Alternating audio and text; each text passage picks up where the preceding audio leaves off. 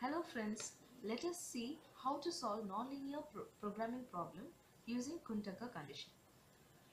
Nonlinear programming problem can be solved using two ways, either using Lagrangian condition or Kuhn condition.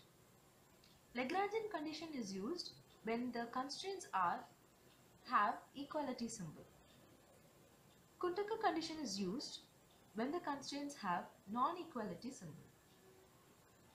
Now let us see an example in Kuhn condition.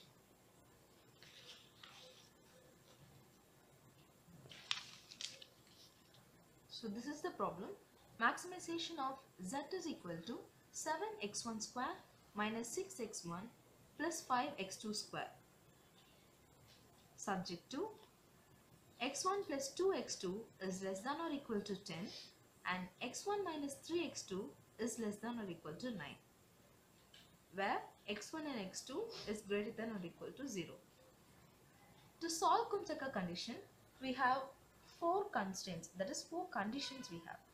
The first condition is lambda I is greater than or equal to 0. Lambda is nothing but the number of constraints we have, that is 1 and 2. We have two constraints, so lambda 1 comma lambda 2 is greater than or equal to 0.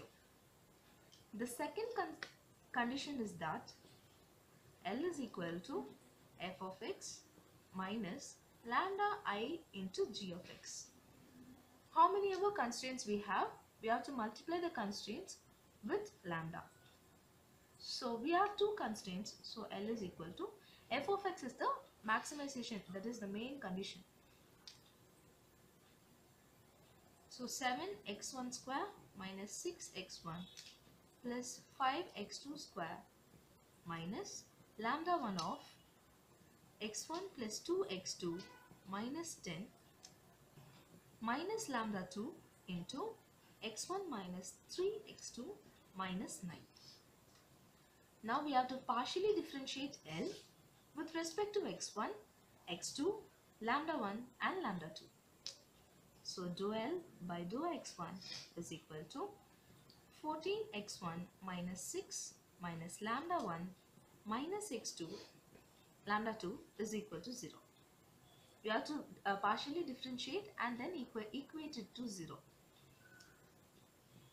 Then dou L by dou x2 is equal to 10x2 minus 2 lambda 1 plus 3 lambda 2 is equal to 0.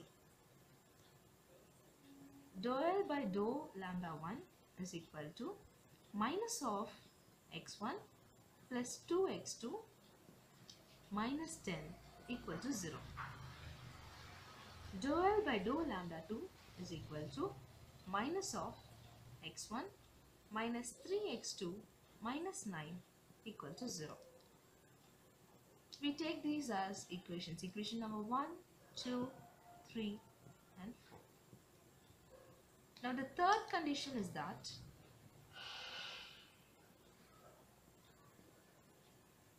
lambda I into gi of x equal to 0. So lambda 1 into x1 plus 2x2 minus 10 equal to 0 and lambda 2 into x1 minus 3x2 minus 9 equal to 0.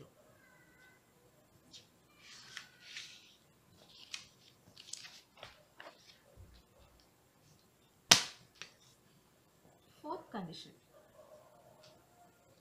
gi of x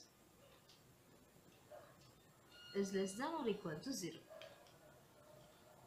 So x1 plus 2x2 minus 10 is less than or equal to 0. We take this as equation number 5. Then x1 minus 3x2 minus 9 is less than or equal to 0, and we take this as the sixth equation. Now in order to find x1, x2, lambda 1 and lambda 2, we have to take into consider four cases where we have to substitute the possible values for lambda 1 and lambda 2. So taking case 1, lambda 1 and lambda 2 is equal to 0. So we substitute this in equation 1. We get 14x1 minus 6 equal to 0. So 14x1 is equal to 6 and x1 is equal to 6 by 14. Therefore x1 is equal to 3 by 7. Then taking equation number 2 and substituting lambda 1 and lambda 2 is equal to 0, we get 10x2 is equal to 0. Therefore x2 is also equal to 0. Since x1 and x2 values are positive, we check whether if it satisfies the constraint. Either of the constraint you can check it with. So you can either substitute this in first constraint or in the second constraint. So I take the first constraint, that is x1 plus 2x2 is must be less than or equal to 10. So x1 is 3 by 7 plus 2 into x2 is 0. So 3 by 7, which will be obviously less than or equal to 10. Therefore it satisfies the constraint. So I want substituting these values into z. So z equation is 7x1 square minus 6x1 plus 5x2 square. So I substitute in that 7 into 3 by 7 the whole square minus 6 into 3 by 7 plus 5 into 0. I get 9 by 7 minus 18 by 7. So z is equal to minus 9 by 7. So this is one of the feasible solution. Case 2. We substitute lambda 1 is equal to 0 and lambda 2 is not equal to 0. Substituting this in equation 1, we get 14x1 minus lambda 2 is equal to 6. And substituting this in equation 2, we get 10x2 plus 3 lambda 2 is equal to 0. So in order to solve this, I have to multiply equation 1 with 3. So I multiply equation 1 with 3 and I get 42x1 minus 3 lambda 2 is equal to 18. So I get 42x1 plus 10x2 equal to 18. I shall solve this with the fifth equation multiplied by 5. So I will get 5x1 plus 10x2 equal to 50. And then I take this equation, that is 42x1 plus 10x2 equal to 18. On solving this, I get x1 will be minus 32 by 37 and x2 will be 201 by 37. I get x1 value as minus, so this is infeasible. Now I move on to case 3.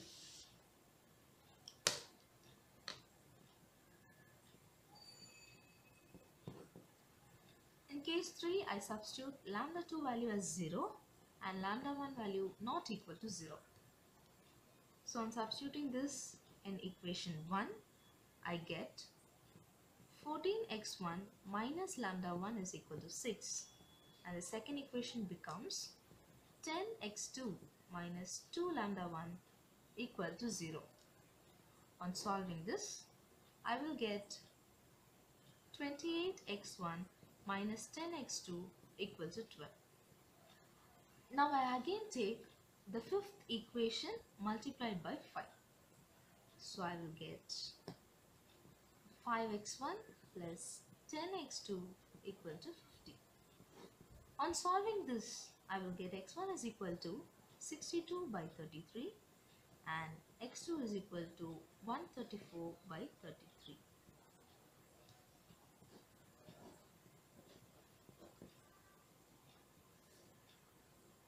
Now I have to check whether these two values abide my constraints. So I substitute in either of the constraints. I take the first constraint, that is x1 plus 2x2 equal less than or equal to 10. So 62 by 33 plus 2 into 134 by 33 gives 330 by 33, that is equal to 10. This satisfies the constraint less than or equal to.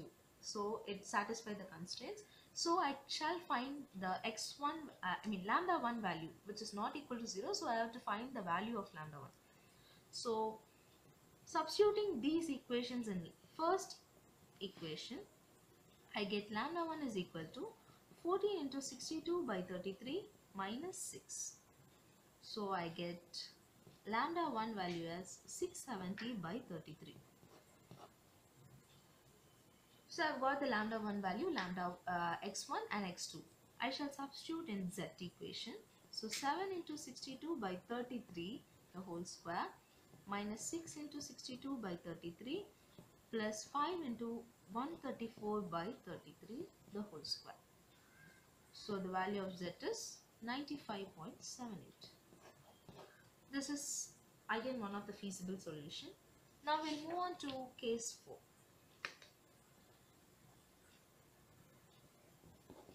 In case 4, we take lambda 1 not equal to 0 and lambda 2 not equal to 0. So I'm going to substitute this in equation 5. We get x1 plus 2x2 equal to 10, and substituting this in equation 6 we get x1 minus 3x2 is equal to 9.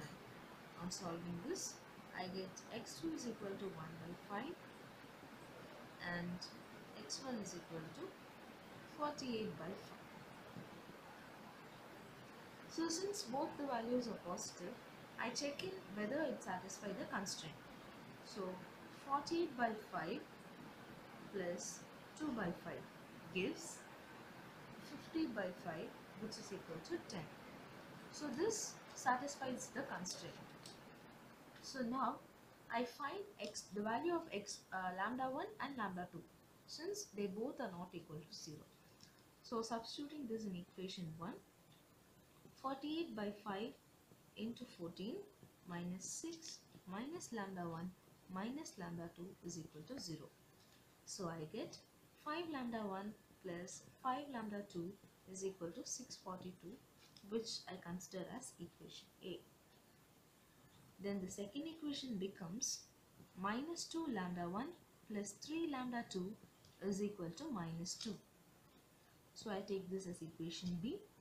On solving A and B, that is, I multiply A with 2. So I get 10 lambda 1 plus 10 lambda 2 is equal to 1284. I multiply B with 5. So I get minus 10 lambda 1 plus 15 lambda 2, which is equal to minus 10. So in solving this, lambda 2's value become 1274 divided by 25,